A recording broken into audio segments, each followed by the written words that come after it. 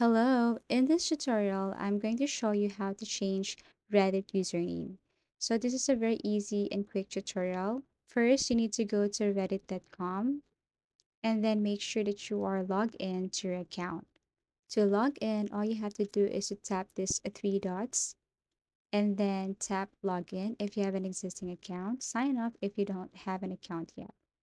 Okay, and then tap your email address or your Google account and then that's it. Now you are logged into your Reddit account.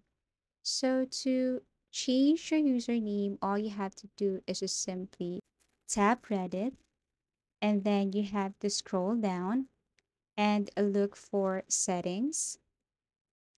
Okay, so once you tap settings, go to account settings that is below request desktop site.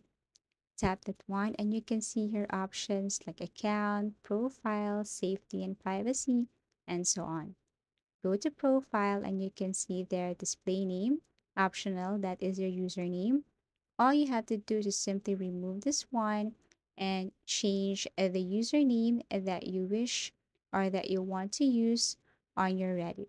So after that, no need to save, it will be automatically saved.